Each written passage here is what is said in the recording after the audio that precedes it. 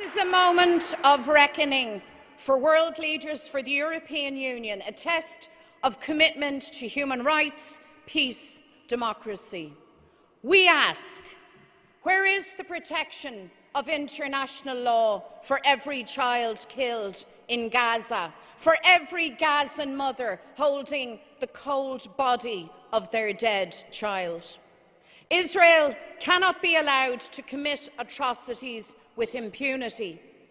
The government says that Israel's actions cannot be without consequences. I agree.